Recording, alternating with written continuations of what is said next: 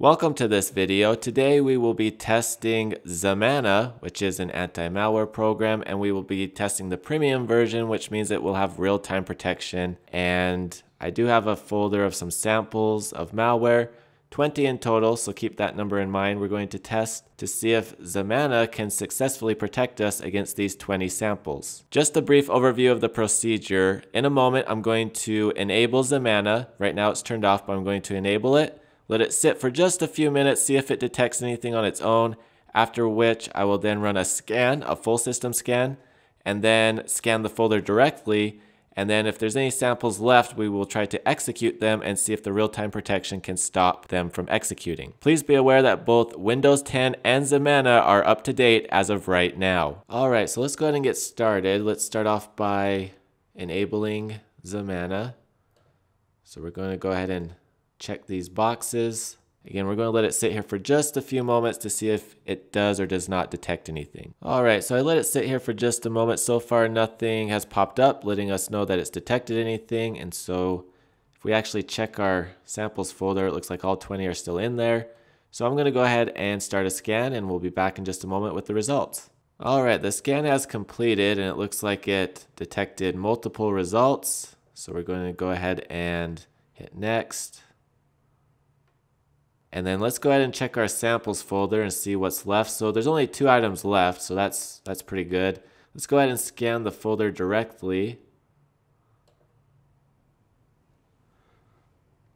Alright, that scan completed and it still did not detect those last 2.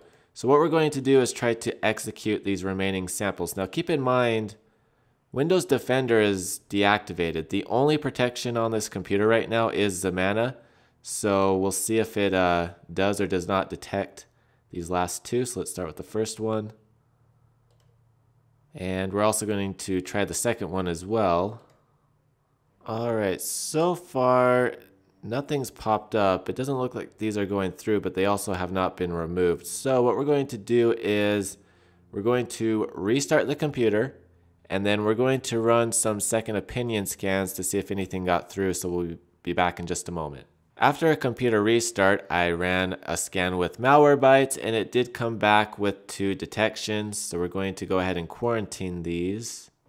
And because it detected those, what we're going to do is go ahead and restart again, and then we will check our samples. Alright, the computer has restarted, and let's go ahead and check our samples folder, and it is now empty. So even though it looks like everything's been detected, I'm still going to run the other second opinion scans just to be thorough. So we'll be back with those results.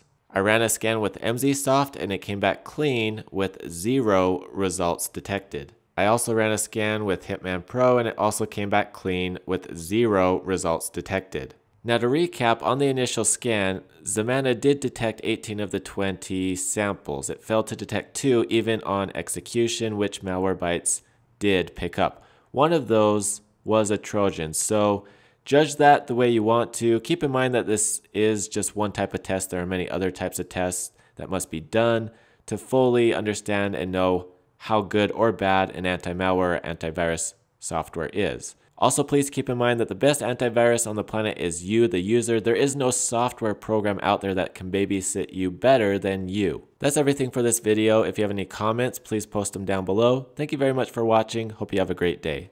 If you like this video, please give it a thumbs up. If you found it helpful, please go ahead and consider sharing it. And please also consider subscribing to my channel, and don't forget to hit that bell icon to get notifications on future videos.